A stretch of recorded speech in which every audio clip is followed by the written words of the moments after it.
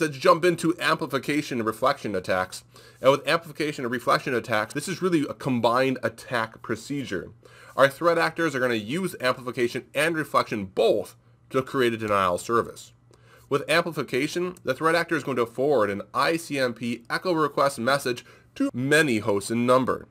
These messages that we forward to these hosts, all these messages are going to contain a spoofed source IP address. And that source IP address is of the victim we want to hit.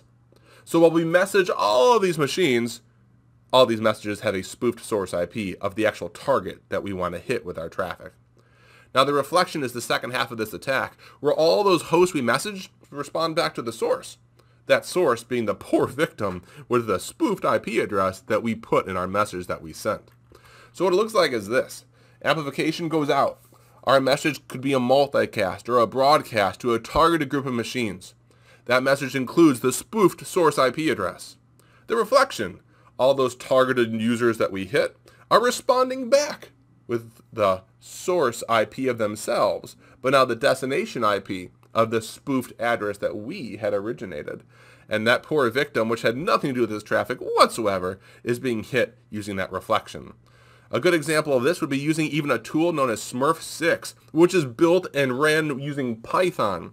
And using Python, you can even see here inside of the code, microseconds with the I modifier, interface victim IP, the multicast network address. We can actually see live Python code being used in a variety of our network attacks nowadays. Lastly, we have address spoofing attacks themselves. This is where we commonly can see non-blind and blind spoofing. And blind spoofing is the easiest to talk about because this is where a threat actor can't see the traffic being sent between a host device and the target. And in blind spoofing, we have our threat actor here trying to manipulate and utilize MAC addresses for their own DOS purposes. With non-blind spoofing, this is where we actually have a threat actor trying to hijack a session. They're inspecting the reply packet from a targeted victim. They try to determine the state of the firewall and the sequence number being utilized at that moment, and they try to literally take over and become a client using unethical means. Now, what it comes down to here regarding our threat actor is they're connected to a switch on port 2. They see the MAC address of the server that's existing on port 1. The switch right now understands that the server resides on port 1.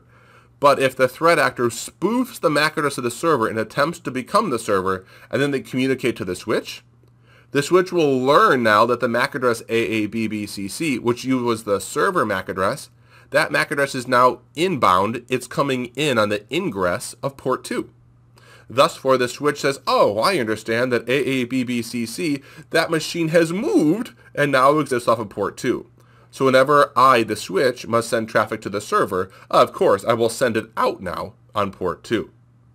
So we have our users, which can be legitimate. We have our threat actors, which can do unethical things, all using the same network devices and network infrastructure that our normal everyday traffic runs on.